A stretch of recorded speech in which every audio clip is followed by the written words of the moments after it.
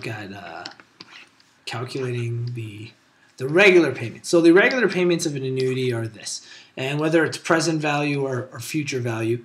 If it's future value, you think of it as the regular payments that you are inputting, so you're putting in. And if it's a present value, think of the regular payments that you're outputting or that you're getting out of the amount of money that you've put in. Okay, but either way, it's one of the things we can work on calculating. So this is the future value, and of course we've given it away, but we'll read this question and talk about it. So Latasha decides to make regular payments every 2 weeks into an account that has 7.8% annual interest compounded bi-weekly. That's a ton of information. And I think it's Letitia the name, but either way. She makes regular payments every 2 weeks. So if she's making 2 weeks, this is what's important here. Because it's every 2 weeks, we kind of have to find out, and they talk about it here, compounded bi-weekly.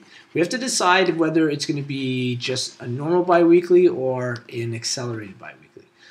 The reason being, if you go 2 times a month, okay, if there's 12 months, then you're looking at a total of 24 payments. But if you go every 2 weeks, so think of it like you're taking the 52 weeks in a year and dividing it by 2, then you're looking at 26 payments. And that's usually known as the accelerated rate. Okay, so maybe we'll kind of calculate both and see how it kind of makes a difference. She wants to have $30,000 in 3 years. So what do the regular payments need to be? Okay, so we'll highlight what our important information is. This will help us with our I value. This will help us with the N value. And this is the future amount, the $30,000. So future value is going to be, do it in blue. They're going to have $30,000. The regular payments are what we're going to calculate.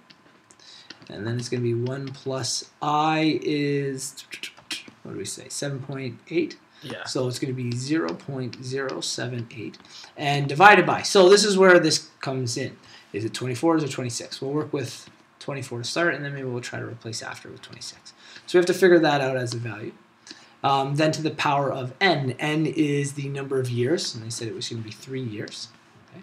So n is 3 years times the compound period. And again, that's where this comes into play. So it's going to be times 24. 3 24s, 72. So we're going to be at the power of whoops, that should be outside the brackets, 72. And then finally, everything is going to be divided by what we had in green there. Again, that little fraction, 0.078 over 24. So, there's the minus. Yeah, the minus 1 at the end. Oh, geez, thanks. You're right. Did I write that on top? I did. Yeah. Okay, good. Thank goodness you guys are here. Okay. Minus 1. There you go. Okay, so again, if we have a calculator that remembers stuff, we can do this step by step. So let's work with the inside brackets first. We have 0.078 divide 24. I didn't hit divide.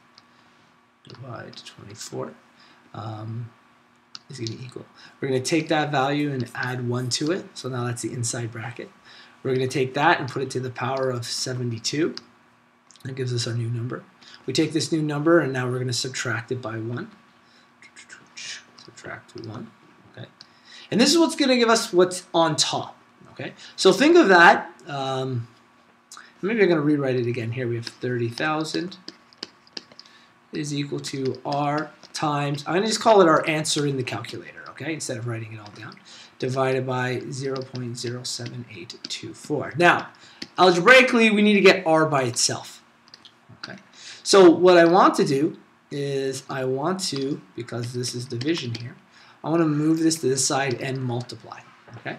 Once we do that, we're then going to divide by the answer because it's R times that answer. Okay. So we'll do this in a step. So we can do everything in the calculator. But luckily, the calculator memorizes the numbers. So let's do this next step. Let's do 0.078 divide 24 again, that value. And we're going to multiply this by our 30,000. Okay. So there's our new number, 97.5. So now we have 97.5 is equal to R times that old answer we had in the calculator again. And again, to isolate R, because that's multiplied, we want to divide by that answer we had in the calculator. We could have written the decimals, but it's probably faster that we do it this way. So we take this 97.5, and we are going to divide by, and I hope this is the right number. I'm pretty sure it is. We're going to divide by that value. And the regular payments are going to be $370.50. R equals $370.50 here. I think by... And that's for 24. If we were to do it for 26, thank goodness this calculator saves stuff, we can kind of manipulate some of the old numbers we used. Actually, we will have to change one or two things. We're going to divide by 26, and instead of being 72, 3 times 26 is going to give us 78. 78? Yeah. Yeah, 78. Okay, so 78 is our only other number. So let's try this again. I'm not going to write it down. Oh, won't it give us a different decimal too? Oh, no. Yeah, well, our compounding period, you're right, is going to be divided by 26. So we're going to have to do that. Let's see if we can input 26 while still looking at the original equation. So maybe, I can show you how we can kind of do this all in one step again. Let's start over here, then multiply by this number, and then divide by whatever this is going to be. Okay. So when we start over here, we're going to start with 30,000 times, in brackets, that 0.078 divided by 26 this time. Okay. So that's our number, which is 90, and it used to be 97 when we did it the other way.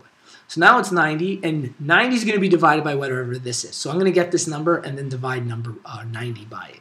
So we 0.078 divide 26, okay, and oh, that one works out really nice. And then we're going to add 1 to it, okay. So that's what's in the brackets. We got to put it to the power of 78. We said this time, so it's a little larger. And then we subtract by the number 1, okay. Oh, I need that, and then that. There you go. So here's our new value that we need to divide 90 by. So we'll go get our old answer 90. I'm pretty lazy. I could have just typed it in, but there it is. 90. Oh, never mind. 90 divided by our new number here should give us our regular payments, which are $341.94. So an accelerated biweekly, when it comes to like paying mortgages, that's where you'll also commonly see it. It'll actually pay a mortgage off much quicker. It'll save you a lot of money in the long run.